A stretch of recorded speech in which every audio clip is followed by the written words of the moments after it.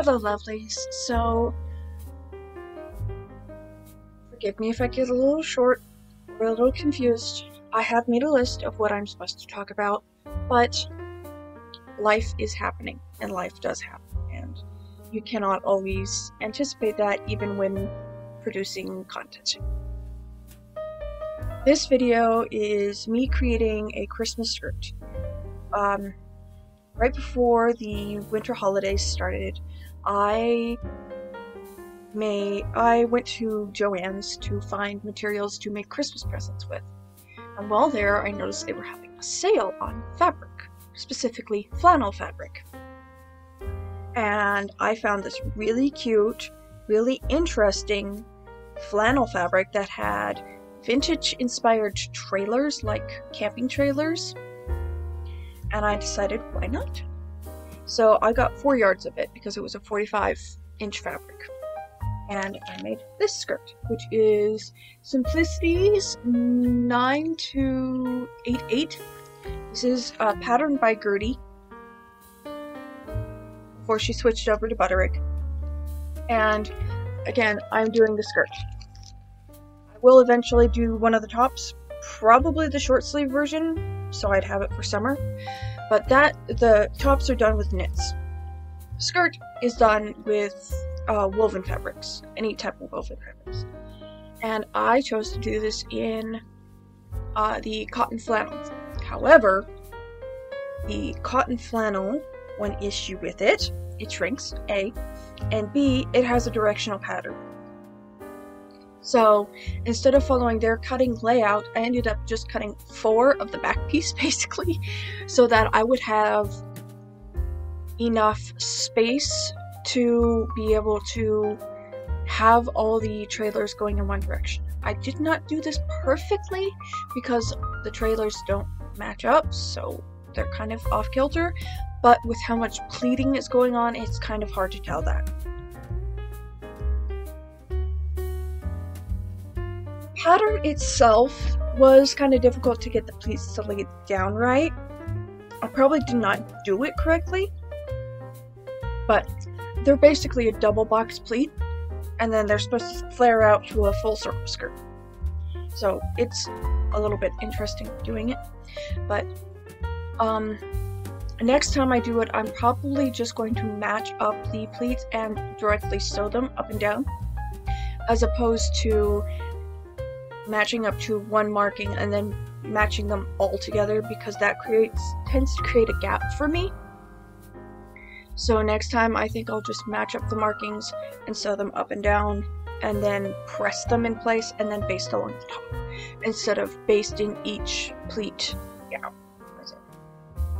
But that was one issue I found with it. Other than that, it's a relatively easy pattern to follow.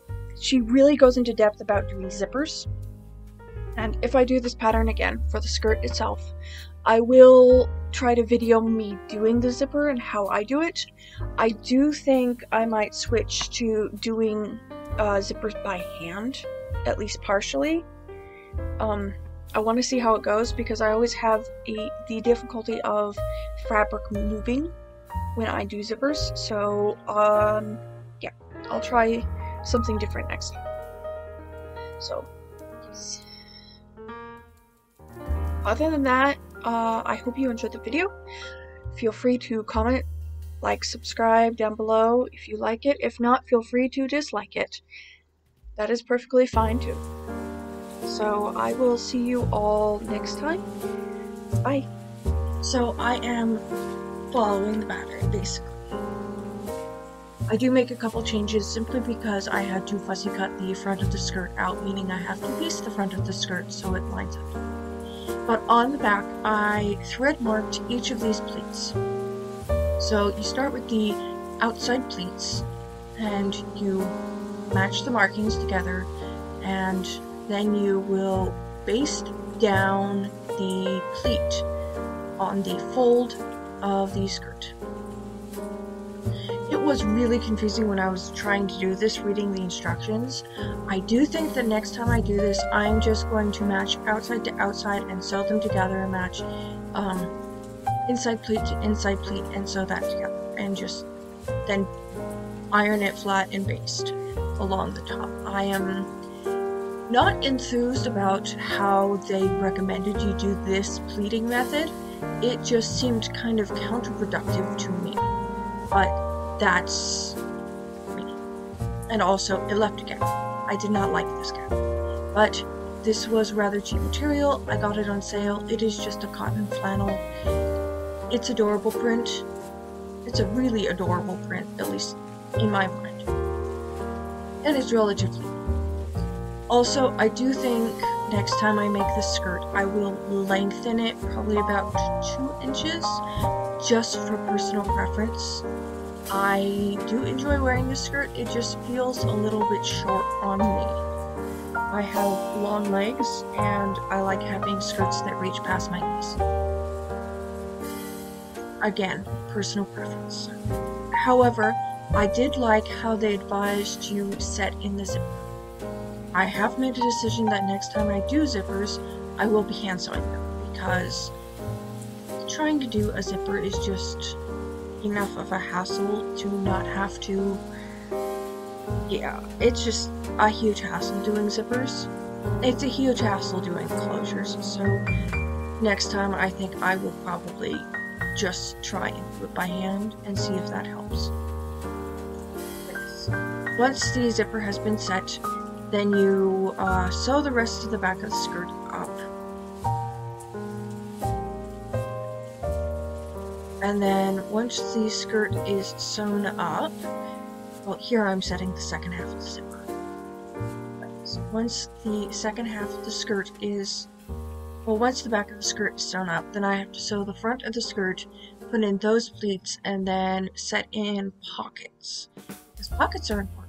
You like to have pockets, don't you? I do. But yes. This pattern is relatively easy to follow. I got rather confused about the pleating method they were using, but again, just speaking from experience, next time I will do my own method of pleating. Yeah.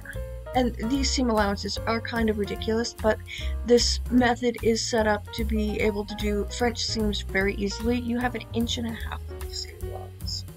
So, yeah. Lots of space to do things. So here I am getting ready to sew the rest of the back seam in. And once that is sewn up, I will iron the seam to set the seam, then iron the seam allowance open. I did cut this so that the back seam was on a selvage edge, so it won't unravel. Yeah, I just did that because I thought it'd be a little bit easier, and it was.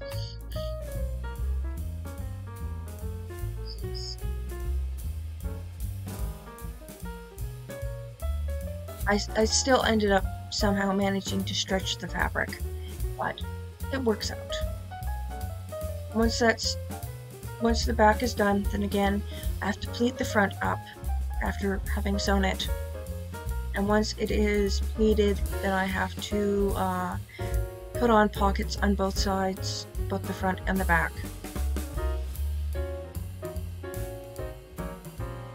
And I do like this pocket shape, so I will probably use it on other patterns, but I have difficulty enjoying the whole process of sewing this pattern.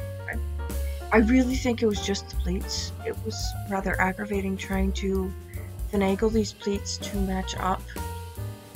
I really think that next time I will just sew front pleat to front pleat and back pleat to back pleat and then iron it flat. Doing this method could make more sense, but I probably didn't get close enough to the edge, and it was just a very big hassle. So here I am getting ready to set the pockets. I did just use scraps from giving me the front of the material, so I wasn't really caring if it was, well, set in particularly nicely because it is scrapped material from this pattern. But pockets are nicely sized. I'm trying to think of what the issues I have.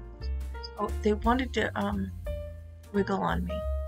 But that may just have been I wasn't using the right material, or it just may have just wanted to wiggle. But here I am French seaming these the side seam as well as the pocket up. I will say that next time I do this, I probably won't French seam the pocket itself. Doing that made the pocket edges very bulky and rather difficult to turn. So I think next time I do this, I will probably French seam the side, leave the pocket open, and then press and finish the French seam, and then while I'm finishing the French seam, do the pocket at the same time as I do that. That would probably be a little bit easier and less bulky. I can always go through and finish the seam edges of the pockets themselves. At this point, the whole thing just looks like a big mound of fabric, which it kind of is. It's a pleated circle skirt, that's basically what it is.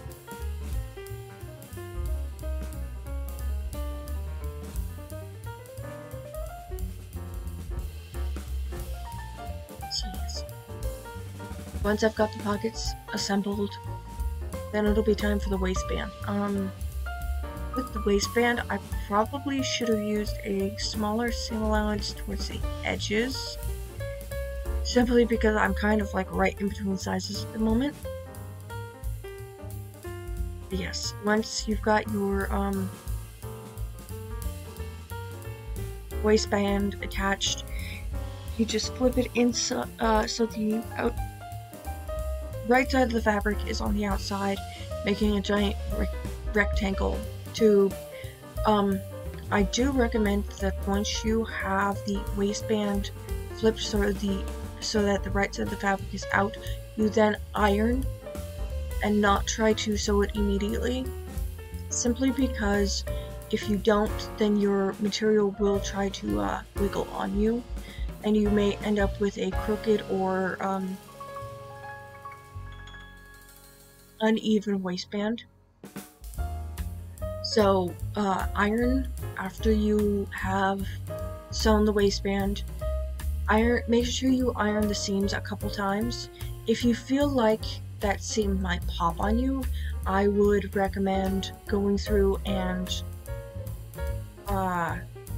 doing a second line of stitching on the actual seam for the waistband, so that if you are nervous about it, that it will definitely hold. Yeah, I just do a second line of stitching, maybe a 1/4 inch, 1/8 of an inch away from the first line of stitching in the seam allowance, so that it will line up. These pockets, I will say, do not do what the other pocket pattern I have does, which is feed into the waistband. Personally, I like the feeding into the waistband one a little bit better. However, these ones are good for princess seamed garments where you don't have a waistband.